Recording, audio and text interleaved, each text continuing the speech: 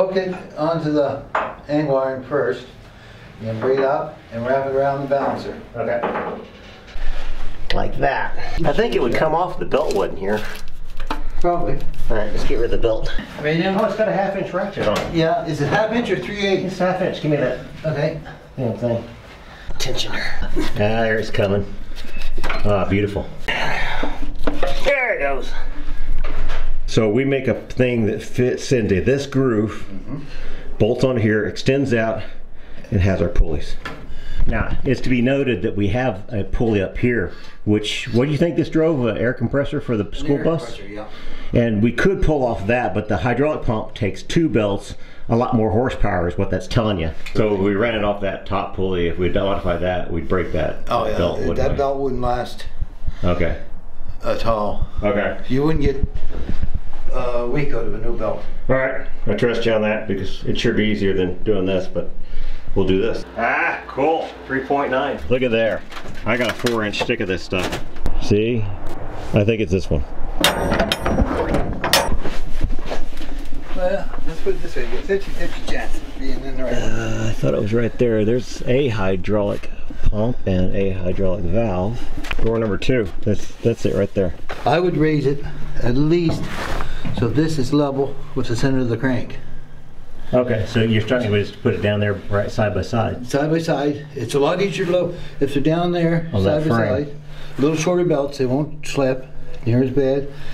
Okay. You don't have to run them so hard, tight to make them work. Right, okay. All right, we'll do that. So, I just didn't want to work down there. down there, but I know. I'd rather be up here, but yeah.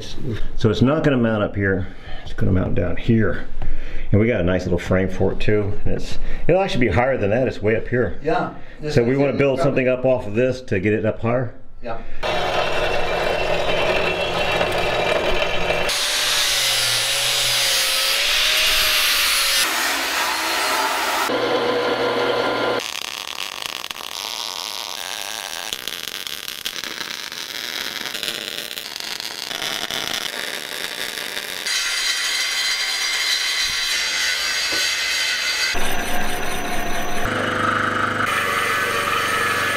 But these are all rake bearing lines, so when you set it on your engine bed down there, the thing, you take the drill right straight down through. Oh, okay. Yeah. Instead of trying to reach in and guess. And guess where is that, yeah. These are all, that's why I bored them all together. Cool. This is the engine. This is the frame you built sitting on top of the frame that's in the boat.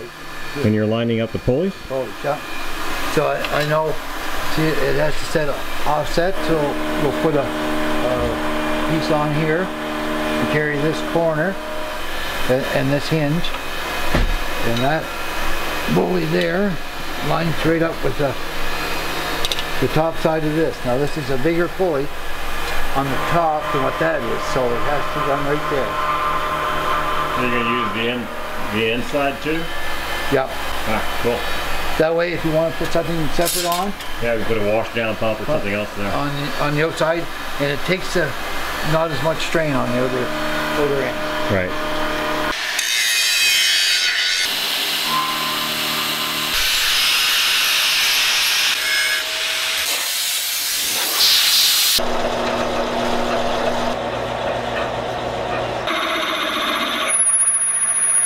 There's our part, and there's a recess in here because there's a pin on the direct crankshaft that sticks through that, and it also is 4 inches OD, which happens to fit that right there, so registers very nicely.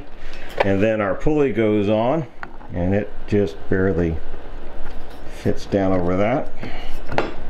There it goes.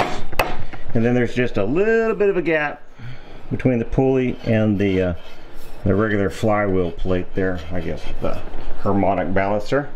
And then our fancy dancy washer goes on, and those two surfaces almost meet but don't, so that'll still provide the clamping force. And if I line up all the holes down there, our new metric bolts will go all the way through the whole stack and into the crankshaft end. So we'll see. That should have saved us, let's see, we've got about $65 for the pulley, and maybe 10 bucks for the bolts, maybe 10 bucks for the aluminum, but we actually had the aluminum sitting around, so we're at 65, 85 bucks. They wanted $2,200 for this setup if we bought it from the marine place. After we get the front pulley, we'll put this in, bolt it down. Looks good. Blue Bunny, that's the perfect thing for mixing. That's a lot of audiobook. Yeah. I don't do fiction, I only non-fiction. Oh, nice. Let that dry for a while. Ready? Yep. There we go. The washer's still in there? Yep. Broomier. So it's the same thing in reverse, putting the strap on to hold the flywheel? Yep. And you all recognize Eric? You know, he can actually do something besides coatings. This is the third time I've been down. Oh man, I got a story to tell you later on about Charlotte. When I was 15, got jammed under a motor. On a boat. Something moved. You felt Well, it? I heard something move. Yeah.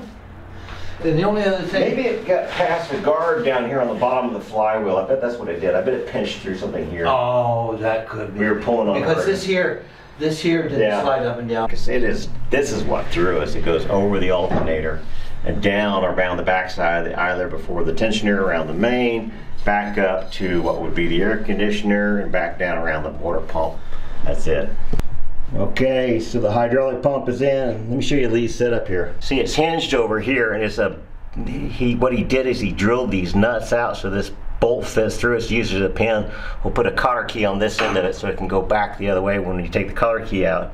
This is where it hinges and tightens up the belt because the whole pulley comes down when you do this, and it's bolted in rigid down here, has a little bend in it, and then there's two nuts, one on the bottom side of the plate and one on the top side of the plate. So once you get the tension right, you can tighten those up so that hinge plate doesn't move anymore. The pump gets bolted to that. Okay, an old 1/2-inch belt makes a great measuring tape because we tried string and even electrical cord. Nothing gets as accurate as just cut a belt, wrap it back around, mark where it comes, measure that length, because it has to do with how deep that sits into the groove. We've gone to get some V-belts this morning. Jezebel, you want some air? You good up there?